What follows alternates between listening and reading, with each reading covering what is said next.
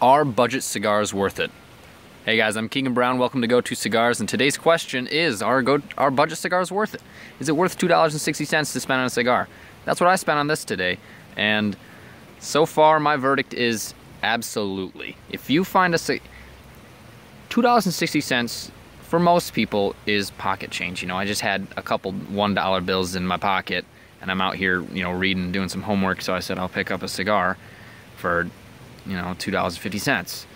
And so far, I'm enjoying it. If I was an everyday smoker, or if I was a frequent smoker, or I was a beginner, you know, etc., I think this cigar is worth $2. It's worth me spending money on to smoke. I bought two just because they were so cheap.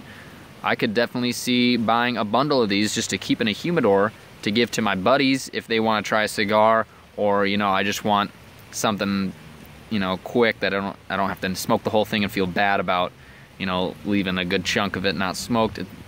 Certain scenarios like that. But I think the main thing is finding a budget cigar that doesn't suck. This Quorum doesn't suck.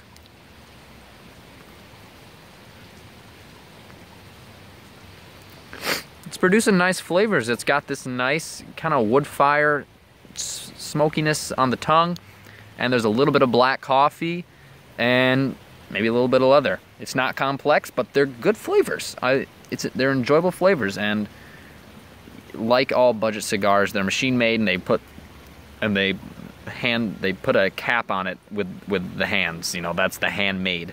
So handmade, yeah, right. But regardless, for $2.50, I think this is worth it. What do you guys think? Be sure to put some stuff in the comments. Have you guys ever had good budget cigars that you would recommend to others? Do you buy budget cigars for like an everyday smoke, etc.?